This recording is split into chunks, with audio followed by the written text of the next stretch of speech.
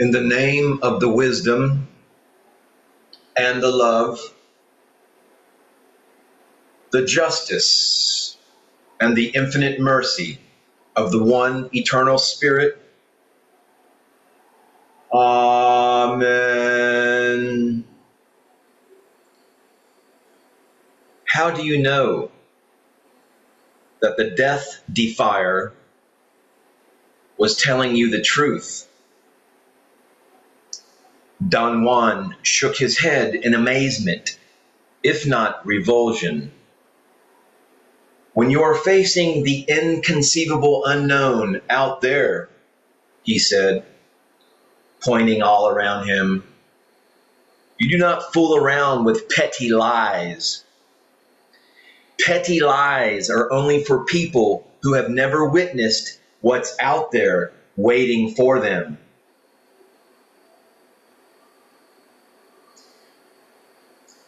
The true nature of a magical oath,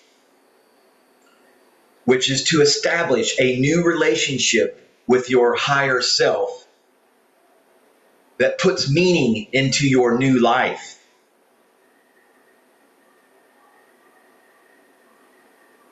I swear to tell myself the truth.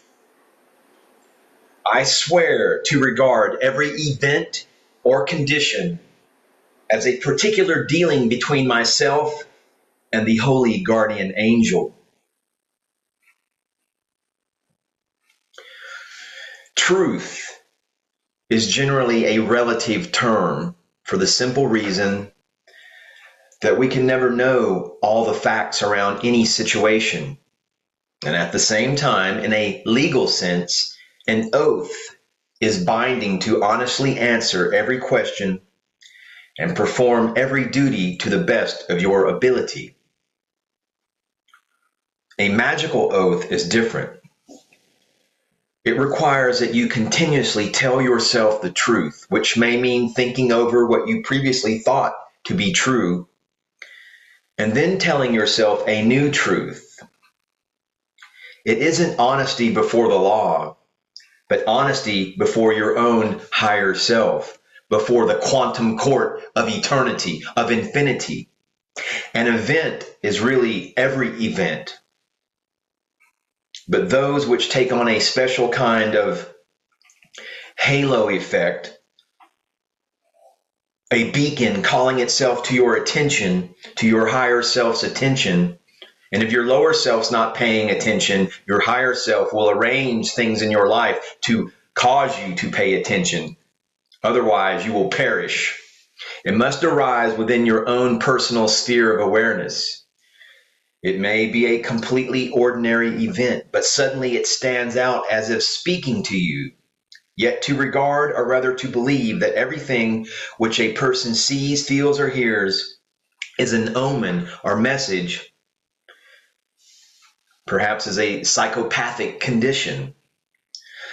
The main point is that one must maintain a sense of keen awareness when this is done.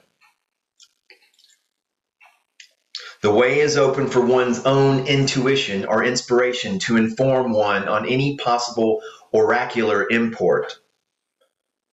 The oracle of infinity as it speaks through your higher self to your human as part of a devoted program of relating to your higher self, your spiritual path, your dharma, then one can get much symbology and conversation concerning his great work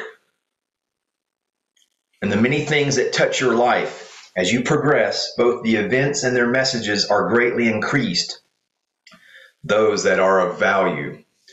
Under the oath, under this oath, the budding magi, the neophyte, the aspirant upon the path, the magician, the magus stands between two extremes.